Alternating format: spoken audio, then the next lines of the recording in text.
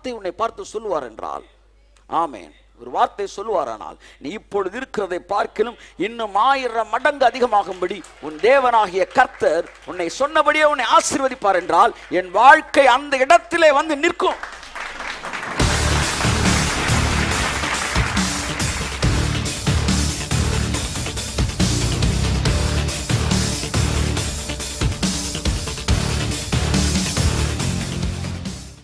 உங்கள் உயர்வு உங்கள் பலத்தை சார்ந்ததல்ல, உங்கள் பலத்தோடு தொடர்புடையது அல்ல. உலகத்தில் பலத்தை வச்சுனா வாழ்க்கை, அது உலகம். உலகத்து வந்து வேற கிங்டம், அங்கே வேற வேற சட்டம்.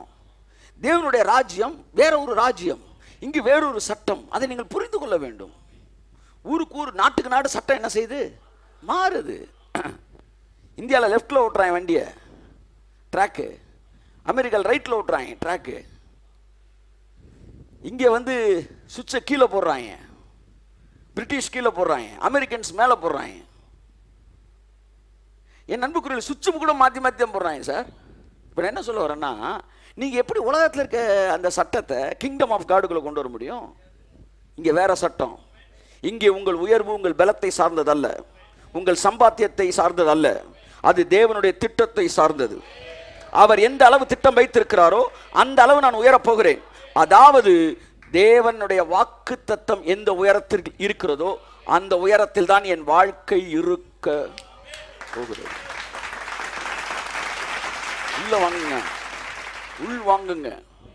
ஆமென். வார்த்தை காதுகள் வழியாக, மாம்சத்தின் வழியாக, ஆத்மாவின் வழியாக ஆவிக்குள்ளே கடந்து செல்லட்டும். என் அருமையான தேவனுடைய பிள்ளைகளே, என் வாழ்க்கை வாக்கு தத்தத்தின் உயரத்தில் தான் இருக்கும். இருக்கும் இருக்கும். தேவன் வந்து பயங்கரமான ஆளாங்க. அவர் வரும்போது ஒரு மேட்டரை யோசிச்சுக்கிறேன். ஒரு ஆள்கிட்ட உனக்கு வந்து ஒரு 37 வயசுல தரேன், 35 வயசுல தரேன் அப்படின்னு ப்ராமிஸ் பண்ணிட்டேன்னு வச்சுக்கோங்களேன். இல்லை ஒரு 20 வயசுல உங்களுக்கு தரேன் அப்படின்னு சொன்னது அவனுக்கு 25 வயசு ஆயிடுச்சுன்னு வச்சுக்கோங்களேன். நம்ம என்ன நினைக்கிறோம், வார்த்தை நிறைவேறலன்னு. அப்போ கர்த்தர் எனக்கு அதை காட்டுறாரு. 20 வயசுல தரேன்னு ஒருத்தன் சொல்லிட்டு அவன் 23 வயசு ஆகி போச்சு. அப்போ கர்த்தர்கிட்ட இப்போ என்ன ஆண்டவரே 20 தரேனே 23 ஆயிடுச்சு அப்படின்னா, இல்லையே அவன் 20லாம் இருக்கான்றார். என்ன நடந்துக்கிட்டு இருக்குன்னா, அவர் 20ல் தரான்னு சொன்னனால அவன் ஏஜ், அவனுடைய செல்லு, அவனுடைய எல்லாமே 20ல் நிற்குமா அப்படியே. அதனால் அவர் பதறாமே இருப்பார். அவர் வார்த்தை நிறைவேற வரைக்கும், செங்கடல் எப்படி வந்து ஜனங்கள் போகிற வரைக்கும் வெயிட் பண்ணிக்கிட்டே இருந்து அடுத்து இவங்க வந்து மூடிச்சோ, அப்படி வார்த்தை நிறைவேற வரைக்கும் எல்லாம் அப்படி வெயிட் பண்ணிக்கிட்டே இருக்கும். அண்ட சராசரம் காத்து கொண்டு இருக்கும். அவர் வார்த்தை சாதாரணமானதல்ல. அவர் வார்த்தை அண்ட சராசரம் இயக்குகிறது. இந்த பூமியில் இருக்க கோடிக்கணக்கான, பில்லியன் கணக்கான, ட்ரில்லியன் கணக்கான வெயிட் இருக்கிற வந்து என்ன சொல்ல டன்ஸ் வெயிட் இருக்கிற இந்த பூமியில் இருக்கிற பொருட்களை தாங்கி கொண்டு இந்த பூமி அந்தரத்தில் அப்படியே நிற்கிதான். எதுக்கு? நான் ஒரு வார்த்தையில் நில்லு நான் அப்படி நின்றுக்கிட்டே இருக்கான், சுத்து நான் அப்படி சுத்திட்டே இருக்கான், பெருகட்டும் நான் மீன் பெருகிட்டே இருக்கான். டெய்லியா சொல்லிட்டு இருக்காரு. ஒரு தடவை தான் சார் சொன்னார், மீன்கள் பெருகட்டும்னாரு, பெருகிட்டே இருக்கு. சுத்தட்டும்னாரு, சூரிய குடும்பம் என்ன செஞ்சுக்கிட்டே இருக்கு? சுத்திக்கிட்டே இருக்கு. அது தன் பாதையில் செல்லுகிறது. அப்பேற்பட்ட தேவன் ஒரு வார்த்தை உன்னை பார்த்து சொல்லுவார் என்றால், ஆமென், ஒரு வார்த்தை சொல்லுவாரானால், நீ இப்பொழுது இருக்கிறதை பார்க்கிலும் இன்னும் 1000 மடங்கு அதிகமாகும்படி உன் தேவனாகிய கர்த்தர் உன்னை சொன்னபடியே உன்னை ஆசீர்வதிப்பார் என்றால், என் வாழ்க்கை அந்த இடத்திலே வந்து நிற்கும். அது வெறுமையா திரும்பாதான், முடிச்சிட்டு தான் திரும்புமா. சகல பிரஸ்தாபத்தை பார்க்கலும் வார்த்தையை மேலே வைத்திருக்கிறார் தேவன். நீங்கள் சுதந்திரிக்க போகிற தேசம், போறதுக்கு முன்னாடியே சொல்றாரு, நீ விட்டு வந்த தேசத்தை போல அல்ல. ஆமென் சொல்லுவோம்.